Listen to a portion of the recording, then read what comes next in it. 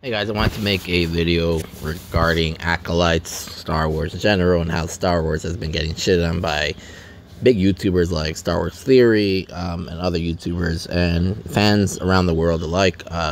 People are claiming that Star Wars Acolytes has broken canon by doing things such as including Mundi in the story, by making Yoda incompetent, by having the twins as created by the Force, having the witches create life, and what are some of the other things I'm trying to think here? And Plagueis being a cave dweller and being too young or something like that, being, I guess, inserted in the wrong time period. The list goes on. So I just wanted to go over some of these comments. I wanted to go over my comments that I had, so let's sorry, mine here. I made a comment 2 days ago. I wrote, this is my theory. I think Anakin was a false prophecy created by Plagueis, and the twins were prototypes. I think that he did this so he could rise up and overthrow the Jedi Order, and eventually, guys, you know that Palpatine was the one that ended up doing it by turning Anakin to the dark side, and he brought up the story of Dark Plagueis the Wise. Now we go into some of the response. Game 4 Lord agreed with me, saying that having listened to the Plagueis audiobook, this somewhat checks out. So then we have this other guy here, Locke. He wrote, or she wrote, Disney fans will say anything to excuse the laziness and mediocrity of Disney, even shit on the Lord of the franchise they say they love. It's amazing. So, we have fans like Locke over here who are the self-entitled, they know it all police. If you don't like it their way, shame on you. That's how Star Wars Theory runs this cult. If you're not with him, you're against him, kind of like how it says in episode 3. And then we have someone that piggyback right off of him, and he's saying that what's even more incredible in these so-called Star Wars fans will shield for anything Star Wars does, including destroying canon, Anakin, the whole reasoning behind episode 1 through 6. The entire backstory, yada yada, and this is pretty much what Star Wars Theory was alluding to, so you can tell he's a fan of Star Wars Theory. And then someone kind of, I guess agreed with me to an extent. He said, "Yep, I can't remember which book it is, but it is. But I think if there are other people being created by the Force, including Anakin, May, and Osha." Sorry, I butchered that. I think it was either a book or Sith of Secrets or Sith. I am not sure. And then I commented and replied to Baptist, which was the guy that wrote about how, we're all lazy. And I think that the issue with some fans, especially the older ones, and I think this is true right here, guys. Not a lot of people will agree with this, but I think a lot of the older fans are stuck in their old ways. And I remember when the prequels first came out, there was this group of people. They were like diehard Star Wars fans, and they were like, they only like 4 to 6 after prequels. That they're not Star Wars. So this happens a lot with Star Wars fans. They see new content and they can't bear to see a change, right? And people think that Star Wars is Skywalker, but it's not. To an extent, it was at one point. But after episode 3, when they mentioned Dark Plagueis, the Wise, who created life, there was no need for him to be brought up. But mentioning him, guys, allowed Star Wars to have other opportunities to explore other avenues. And when I saw it in theaters, I wanted to know more about this. I don't think Acolytes has lazy writing at all. That's just my opinion. I know it did a lot of controversial things explaining their story, but surprisingly, guys, in my opinion, they never broke canon, right? They showed the viewers a different side of the Jedi. If you think about it, Count Dooku was one of the many Jedi that deflected to the Sith, right? And he wasn't even under control. If you look at Dooku, his eyes were never yellow. He was never he didn't look like he was consumed by the dark side like Anakin was, right? Dooku always seemed like he was methodical. He was in control of his actions every time. Dooku knew exactly what he was doing. He saw something in the Jedi he didn't like, and he left them for a reason, right? I don't know too much about Dooku's backstory, so I'm not going to pretend like I do. But that's one example. And another one was when Ahsoka was accused, and they didn't believe her. And Yoda didn't see through that, right? He was incompetent then, and he was incompetent before. Yoda's not a psychic. I know in episode 3 when he felt a lot of Jedi's dying, he dropped his stick. But you got to think about it. That was different. That was just a lot of slaughter going around, and he was feeling something in the Force. And who knows? He probably felt that in the Acolytes too. They just didn't show us, right? And if you think about it, in the Acolytes, they were very heavy on showing us that they were going to be closed off. They wanted to remove them as a thing in the galaxy. But they were fighting to stay relevant, and who knows, you know, Yoda was probably in that. He wanted to find a way to keep everything was happening secret. He wanted to clear it himself. Maybe he wanted to do something to try not to let the Senate know so they can stay relevant. You never know, you know. Like, I like that the Acolytes exploring these different things that what are Jedis. If you think about it, the police are supposed to be good, but they're corrupt, right? An example I wrote here. So that was just many examples. Like I said, the police are supposed to be good, and they're the protectors, just like the Jedis. But when there's danger and we see the police, we feel safe, right? And the Acolytes, the Jedis at the time, were acting like the police force. They were going around the galaxy. Why you have these children, X, Y, and Z, yada yada. But then, just like the Jedi Order, the police force is always also corrupt. And personally, guys, I am enjoying the show, right? I am enjoying the show, but it's not perfect. None of the Star Wars shows were perfect. I don't think it was. There's other Star Wars material that's better than the others. It's always going to be like that. And, you know, I do feel like Star Wars fans are really hard to appease, like this Locke guy himself. Because, like I said, the prequels were getting hammered at one point, and Lucas himself even mentioned it, I think, in an interview. And, you know, it's hard for him. The criticism they received for the prequels, which ended up in him selling the franchise. And now people are crying for him to come back. Oh, you... Kathleen Kennedy and Lucasfilm are disrespecting George Lucas's work. They're breaking canon. They're doing everything opposite of what he wanted to do. But you guys were shitting on him before, and now that he's gone and Disney, who has the money, is creating Star Wars product, people are losing their shits. So you can't not make this stuff up, right? So this guy today, he replies to me about an hour ago, and this was by far the funniest opener. Because he starts off by saying Darth Plagueis did not create life. The Force created Anakin in response to his experiments. Okay, so if I'm a mad scientist and I'm experimenting something, and somehow my experiments created something, that means I am the creator, right? So if Darth Plagueis created life by messing around with the Force in response to his experiments, he created Anakin, right? Okay, so that already contradicted itself. And then he said the Acolytes was writing is absolutely bad. There are plenty of videos from many reviewers dissecting how terrible it is. Maybe that could help you put things into perspective. Again, that would be biased criticism, and it's not fair. And then he goes on to call them space witches, which is creating life. So let's touch on the space witches comments, guys. I wanted to show you something real quick. Let's go and review that right now. So the space witch is creating life. So I did do some research. I did comment it back, but my comment didn't save on his response. I don't see it currently. But if we look in here, we will see there was a theory. Someone made a theory for the Acolytes reveals how the witches of Brendok truly fit into the history of legacy of Star Wars Dark Lords of Sith, having revealed that in the Acolytes episode 3 that this covert has the power to create life, and connections have been drawn to Darth Plagueis. So my theory in all this is that Darth Plagueis either A, worked with the Dark Witches to create life, maybe because they wanted their own kids, they couldn't have any because, you know, they're two female couple, and they obviously can't create life like that. And maybe they made a deal with Darth Plagueis, who helped them create life through the Force, right? We don't know if that happened because the Star Wars fans right now are rushing the story. We're not letting the story develop, so we don't know. We don't know. The fans right now are bashing the story. We don't know if Darth Plagueis, these are his prototype children. He helped create them. Maybe he had to deal with them. We'll do this. I'll leave. Maybe he didn't tell them. I'll keep an eye on them. Maybe he did it in secret and they didn't know. And he injected that Force life inside one of those sisters. And one day, because if you look back at Acolytes, I don't even think they had when Soul questioned them about it, they never really gave a response because I don't think they knew.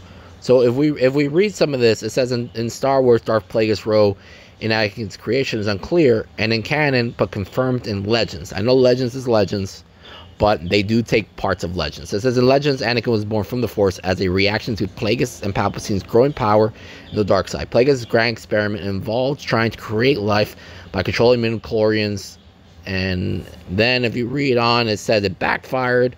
It caused Anakin to get created. And then in canon, the novel, some say that Plagueis and the Force were manipulating the... Wait, I'm sorry. In the novel Darth Plagueis, some say that Plagueis and the Force were manipulating the Force to make it darker, and the Force created Anakin in response to restore balance. Others say Plagueis' actions didn't directly create Anakin, but rather that he tried to play God with the Force. That one makes more sense, right?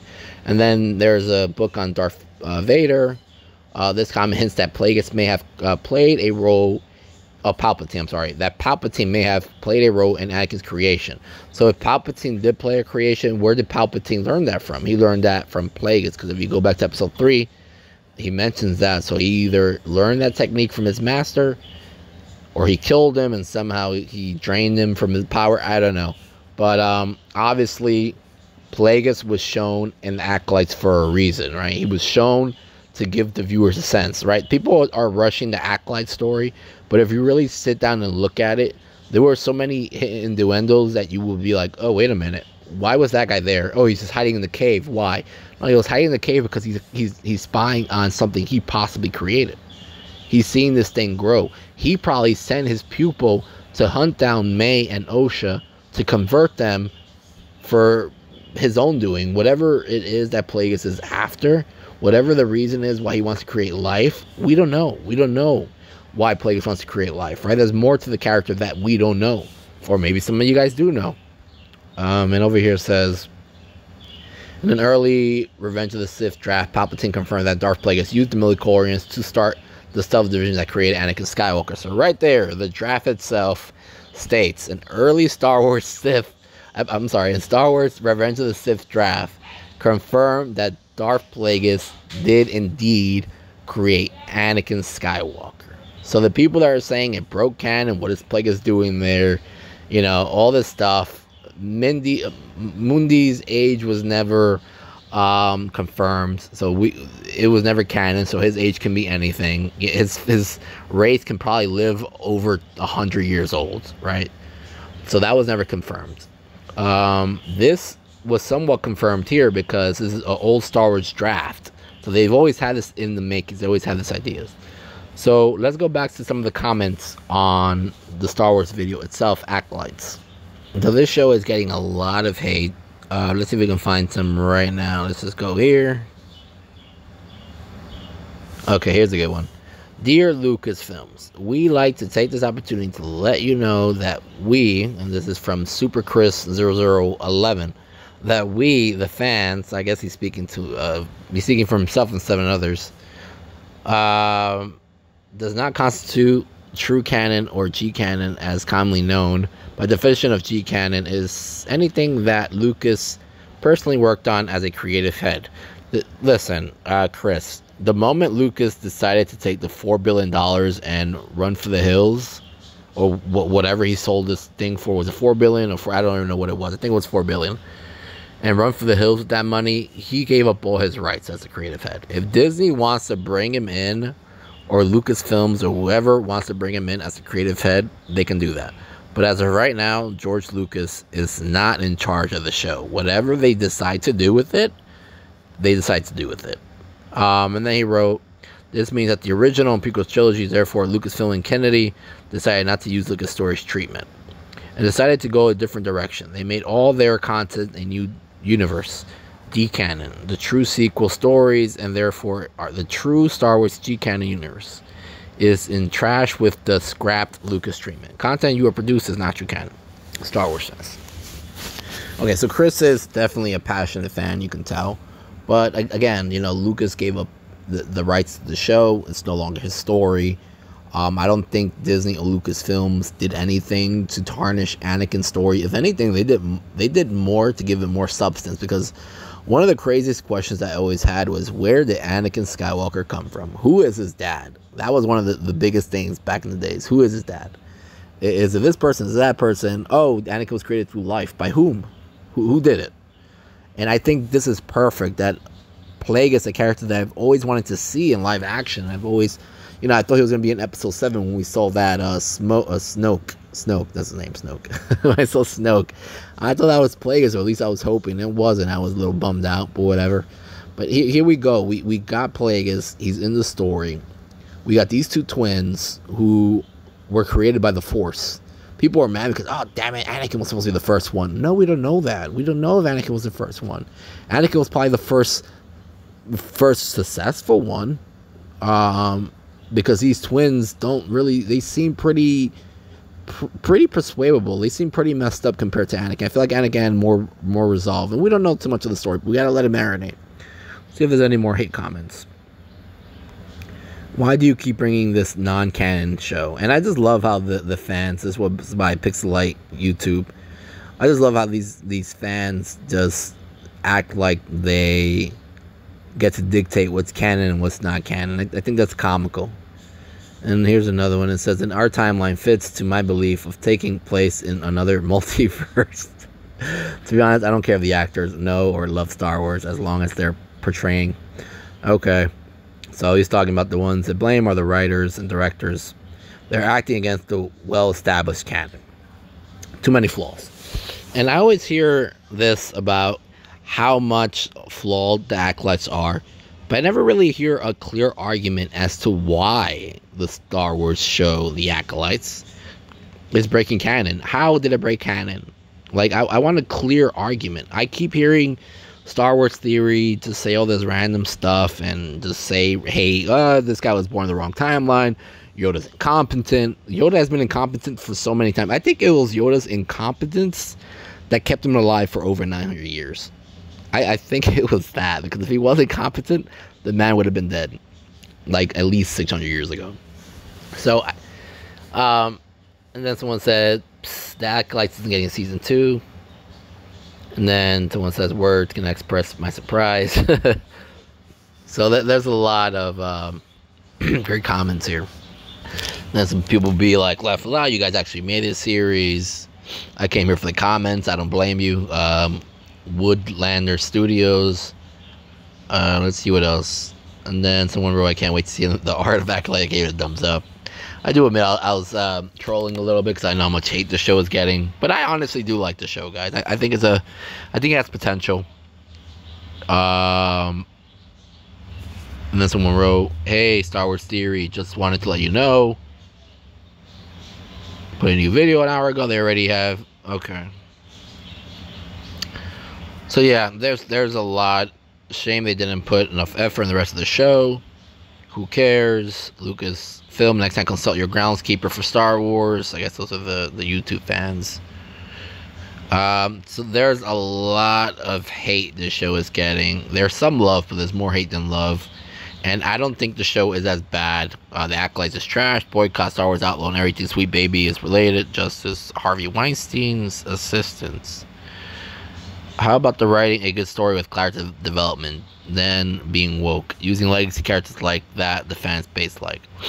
So again, guys, I mean, if anybody that will watch this video, if you can give me like an argument without saying bad writing or Kathleen Kennedy, without using hate, because most of the Star Wars hate is based on the hatred toward Kathleen Kennedy. If you guys can, I wish my comment didn't get deleted, because I did write a very lengthy post, but I don't see it here. But if someone can just comment on this video and let me know, give me valid reasons, like a nice argument, not writing sucks, no character. Like, give me a reason. Why is Star Wars Acolytes bad compared to like The Phantom Menace, Attack of the Clones, or any of the other Star Wars shows that came out, Andor, or just anything? What makes the Acolytes so bad? Was episode 9 better than the Acolytes? Was episode 8 better than the Acolytes? Some people say yes, right? Like, what was so bad about the Acolytes? I know they did a lot of stuff that made people uncomfortable, but they never broke canon. Someone needs to prove me wrong. They never broke canon. They never did. I think they never confirmed that the witches really created life. And if they did, we don't know who helped them. They obviously showed Plagueis for a reason. And they obviously showed him spying on Osha for a reason. Right? They already confirmed that he was the Master of Ymir, so we know that. So maybe he used him, his Sith Padawan pupil, to lure his creation, and so you can get a better observation. right? There's more to the story that we don't know, and that's why I wanted season 2, because I honestly want to see where's this show heading. And season 2 will make or break the show, in my opinion. You can't base it off season 1 yet, because there are so many unanswered questions. Anyways, guys, just comment below. Like the video, dislike the video. That would be great too. Whatever you guys want. Share your thoughts. I want to give it a new perspective. I think all this hate is not good, man. You got to have the other voice. The dark side and the light side. I guess I'm part of the dark side because all the Star Wars fans are saying that this is evil. Anyways, guys, thank you for watching. Take care.